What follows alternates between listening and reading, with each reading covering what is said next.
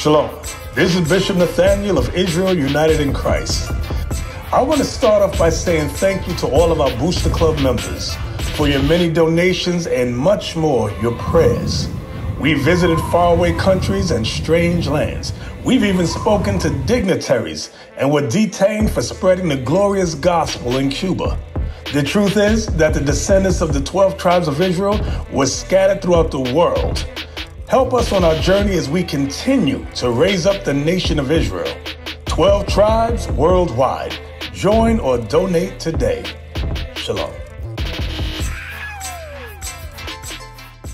Hey, all right, what's your name again, sister? Tamia. Sister Tamia. What's your name, brother? Robert and Jerry. So, do y'all know what we teach out here?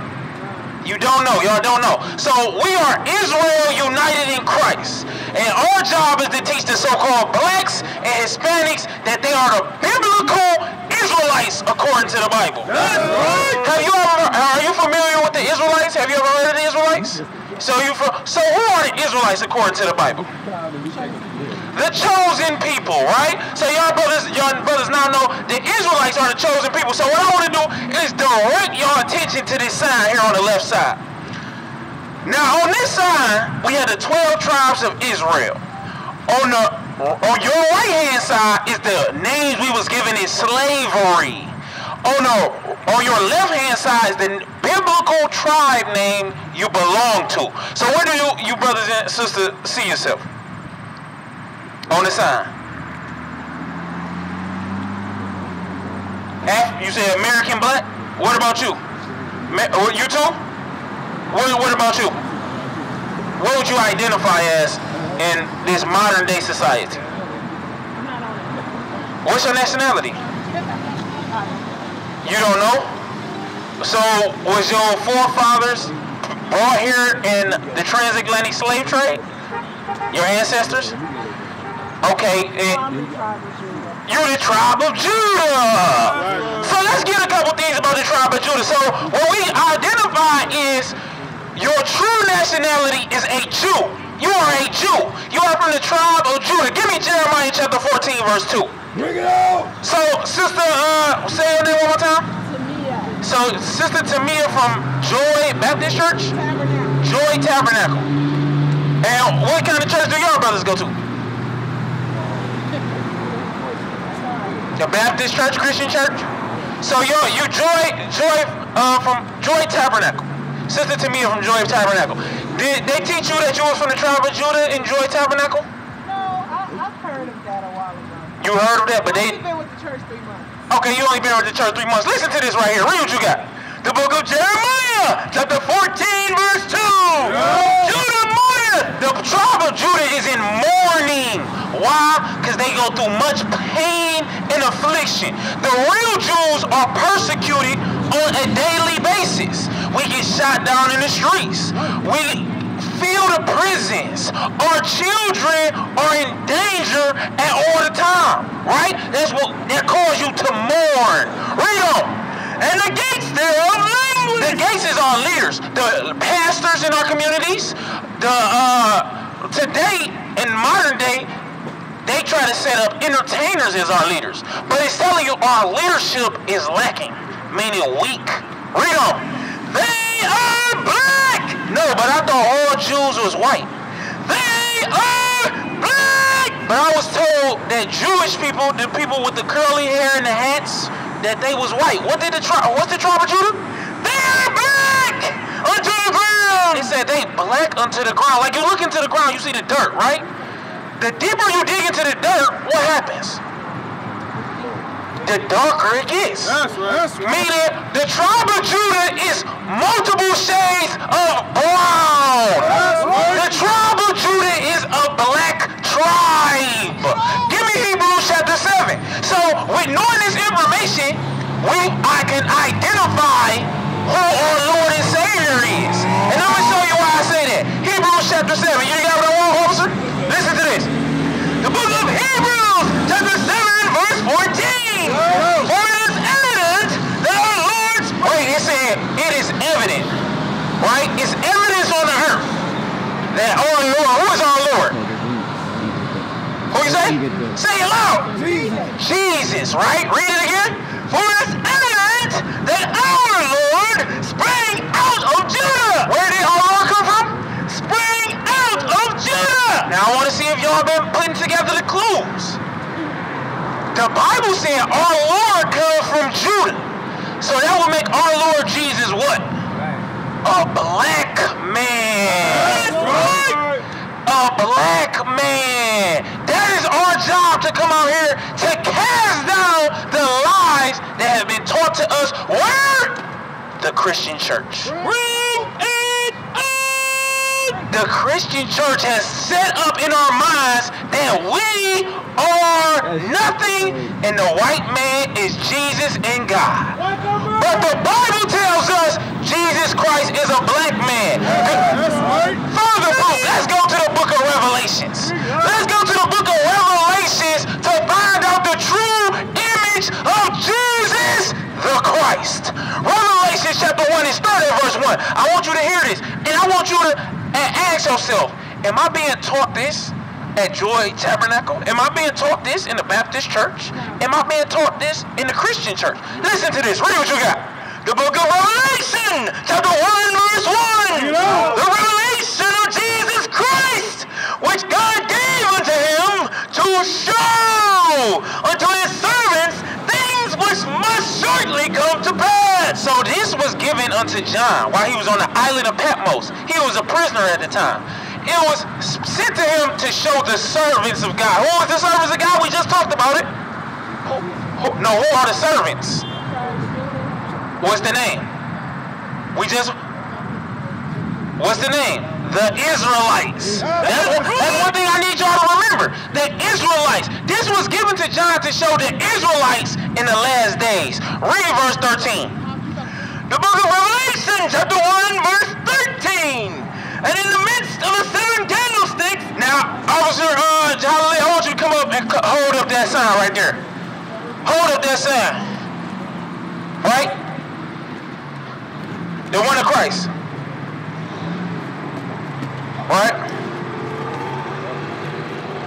And you hold up that one, right?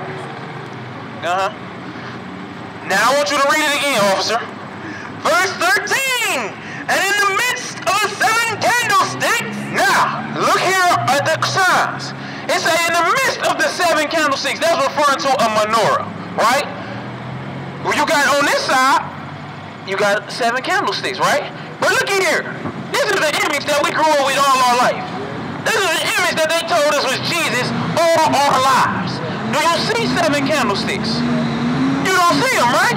So that's strike one, right? Read the next part. And in the midst of the 7 candlesticks, one like unto the Son of Man. He said it was one that looked like Jesus. Read. Clothed with a garment down to the foot. He had a garment like you see how the officer got that garment over there? His was all the way down to the foot. Right, read? And girt about the paps with a golden girdle. Now he had a golden girdle, pure gold, going around the middle. Read? Verse 14. His head and his hairs were white like wool. Now I'm going to come back over here. Now the Bible says, it identifies Jesus Christ, and it says that his head and his hairs were white like wool. Now this is my next question. What people on the planet Earth have woolly textured hair?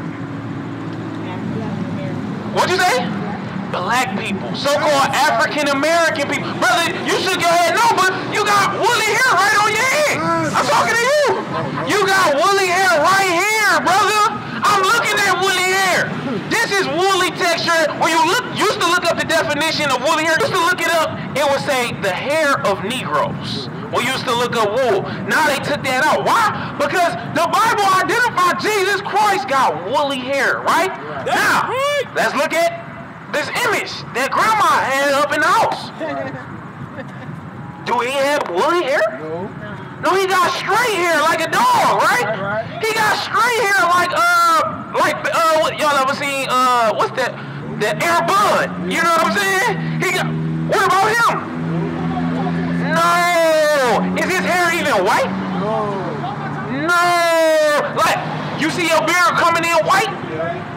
white and woolly, just like Jesus the Christ. That's right. Right? So let's get some more information, right? Read what you got, officer. And his eyes were as a flame of fire. Now it says his eyes was as a flame of fire. Do that mean he was shooting beams out his eyes? What does that mean? His eyes was a flame of fire. He mean they was red. His eyes was red. Why was Jesus Christ's eyes red? That's a question. Who can help me? I'm gonna help you out. What was Jesus Christ's first miracle? He turned something into something else. He turned water into wine. What happens when you drink wine? Your eyes turn red. His eyes was red. I'm gonna prove it. You got that? Yes, sir. You're in the spirit. Listen to this. The book of Genesis, chapter 49, verse 12. Because when we come to find out, Moses prophesied about Jesus. Listen to this. His eyes shall be red with wine. Jesus Christ's eyes was red because he drank wine. Like your brothers came up with beers, which is too early to be drinking, and I'm pretty sure y'all know y'all shouldn't be drinking this early. But when you drink that beer, your eyes red. I can see your eyes red already, right? Jesus Christ, he drank wine, but he did not get drunk. He drank it in moderation. I want y'all to understand that. Moderation. Meaning he didn't drink it to get drunk to where now he messing up his life. And he's sinning, but he drank wine. Right now, let's go back to Revelations, because we're going to get it down pat. Because today, we're going to figure out the true image of Jesus Christ. Read what you got. The book of Revelation, chapter 1, verse 15. And his feet like unto fine bread. Now, John looked down. First he seen his hair. He seen his hair. Then he seen his eyes. Then he looked down at his feet. He said it's like fine brass. What color is brass? Gold is a derivative of brown. You don't get brass without brown. But he said Jesus' feet looked like brass. So if his feet was brown, was his face white and then he just had like some condition that turned his feet brown? No, that means the rest of his body was brown. Read on. As if they burned in a furnace. Now it give you detail on this brass. He said it looked like it got burned in a furnace. What happens when something get burnt? If you burn rice, what happened to it? It turned black. So he telling you, Jesus wasn't just a regular brown. He wasn't just a light-skinned brown. He wasn't like a lot of people, they say he was Middle Eastern. No, he was dark. He was dark. A dark-skinned black man. Before y'all go, I got a question for y'all, because it looks like y'all about to go. Because y'all about to miss the extremely important part. Now that y'all know Jesus is black, what is your nationality? Because Jesus Christ got a nationality. If Jesus Christ is the same as me, what is my nationality? What is Jesus' nationality? What is it? But black is a color. What nation do you come from? Black man? African American. You say African American. I'm going to tell you that's the wrong answer. That's right. That answer is the reasons we settle for the ghettos. That's right. When you examine Africa, Africa got over 50 countries in it. Where in Africa do you come from? When you examine America, America was named after a man named Amerigo Vespucci, a white Italian. Africa named after Leo Scipius Africanus. What you just told me is, I come from two white men. I'm an African American. I come from two white men. Can two white men have a black baby?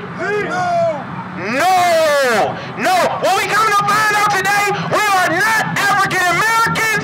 We are the Israelites.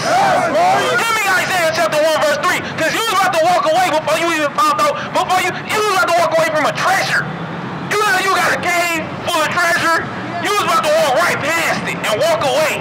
Brother, you need this information, brother. Listen to this right here. Read what you got. The book of Isaiah, chapter 1, verse 3.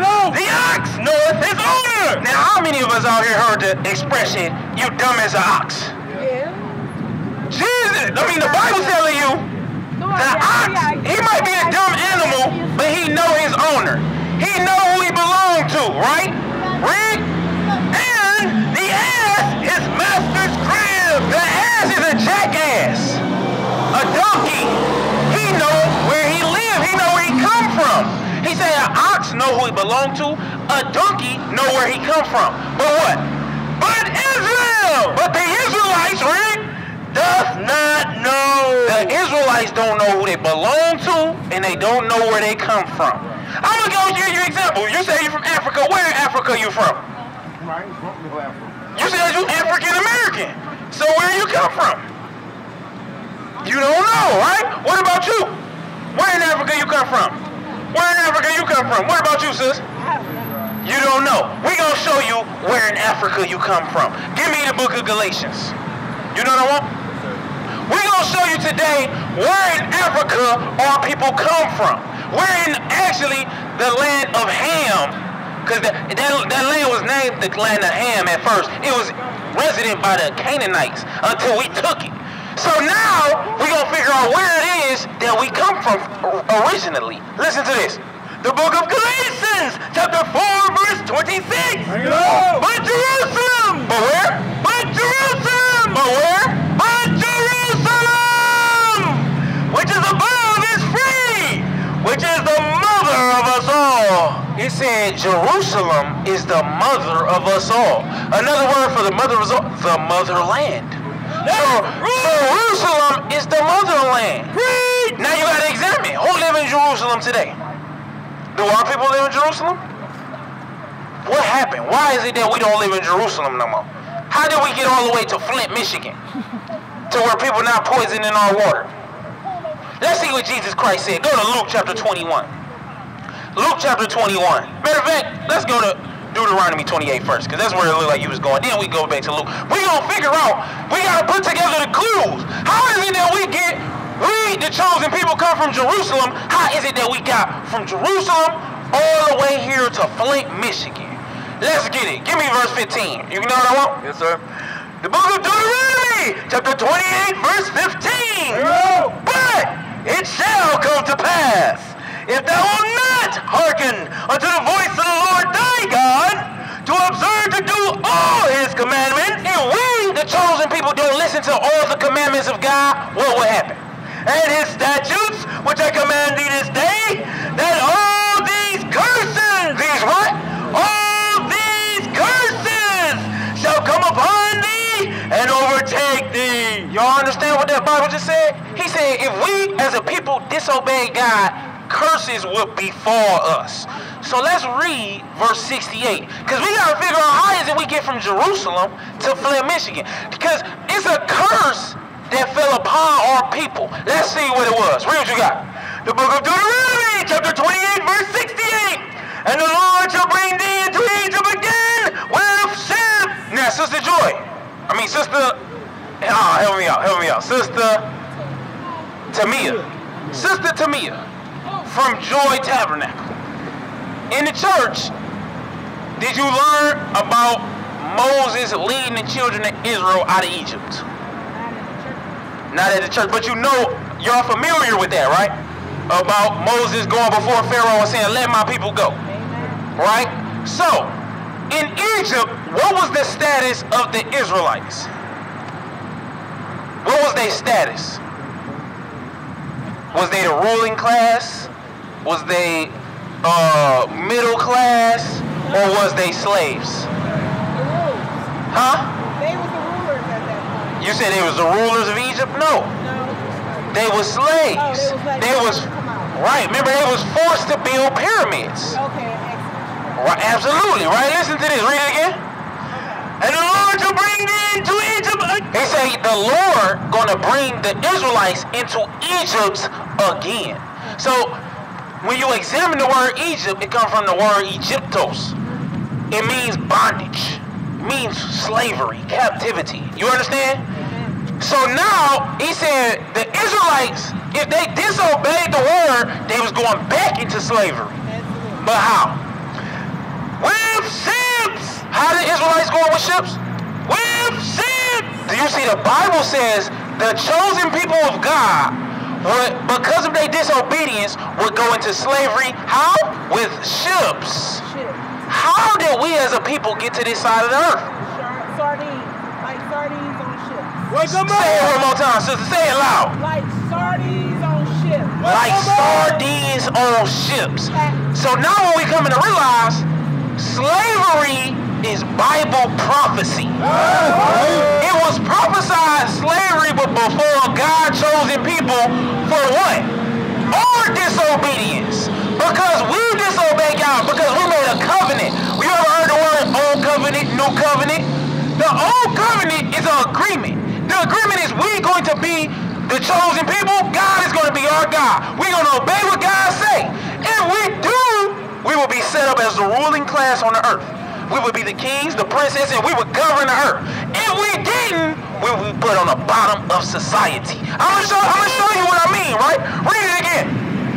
And the Lord shall bring thee into Egypt again with ships by the way whereof I spake unto thee. Thou shalt see it no more again. It says you shall see it no more again, referring to your homeland, referring to the blessings. What was our homeland? We just went over it. We just went over it. What's the homeland? Our homeland? Yeah. Jerusalem. Jerusalem, which is in, the mother of us all. Jerusalem, which is in Northeast Africa, right? But they always try to separate Africa from the Bible. They give you a white image of Christ, a white image of David. But when you examine the Bible, it's speaking about from Ethiopia to the northern east of Africa. So why is it they always try to take Africa out of the Bible? The Israelites were slaves in Egypt. Where's Egypt? Africa. But when we come to find out all our life, we've been lied to as a people. Right. So you had a question, sister? No, she just got to listen to me. Okay, all praises to the Most High. So what we going over is how special we is. Go to Deuteronomy 7 and 6. Because one, knowing who you are according to the Bible, how important it is because if you don't know who you are, you don't know where you're going. Right? Because they told us all our lives we was niggas. They told us we was black, we was colored. But now we finding out we are the Israelites. Yes! How you doing? All praises. God chosen people.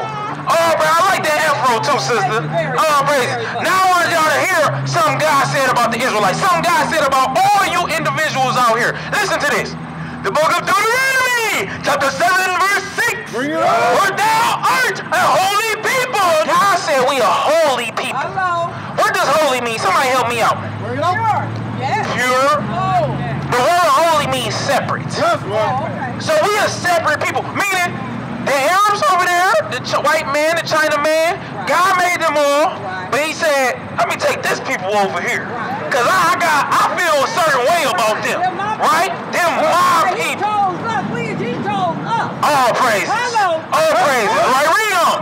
One separate. No. I won't. Deuteronomy 7. The book of Deuteronomy, chapter 7, verse 6. For thou art a holy. Before you go, sis, I got one more scripture. After this one, I got one more scripture for you. Because I want us all to leave here with life-changing information. Right? So I'm going to read this one, then I got a certain scripture just for my sisters. Read on. For thou art a holy people unto the Lord thy God. The Lord thy God hath chosen thee to be a special people unto himself, above all people. No, equality. Above all people. No, I'm supposed to be below the white man. Above all people that are upon the face of the earth. Now God told us as the Israelites, because Israel means prince of God. So you men, y'all princes of God, y'all the princesses of the living God. Right? Y'all got power with God, right? So God gave us commandments and told us we gotta keep them. If we didn't keep them, we was gonna go into slavery, oppression. The things that you're seeing now is because we disobeyed God's commandments. So I'm gonna give you one commandment for you leave. Deuteronomy 22 and 5. This scripture just for my sisters, right? And my brothers as well, because we gotta to build strong nations, we need strong families. Right? So listen to this right here. The book of Deuteronomy, chapter 22, verse 5. A woman. Now these my beautiful black sisters, my Israelite sisters, rather. Read. A woman shall not wear that which pertaineth unto a man. So one of y'all sisters help me out. What is that talking about? It means like men garments. Whoa. Like You said what? Dresses. So what you mean by dresses? they were. It means like don't wear like don't wear trousers. Yeah, but I'm gonna read it one more time. Oh, you see, you just hype. You say, yeah, tell him.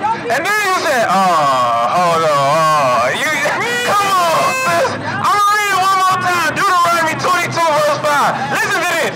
The book of Deuteronomy, chapter 22, verse 5. A woman shall not wear that which pertaineth unto a man. So we all know trousers is for men. That's why they come with zippers. yeah. Okay, well, let me not work for you then. Jesus, did he wear some trousers? Absolutely. Oh, come on. Absolutely. I'm gonna absolutely. Give me Exodus 28. I'm gonna prove one thing. I'm gonna show you the first time God instituted trousers. He didn't even call them trousers. I'm gonna show you what he called them. Hold on, sister, you gotta go.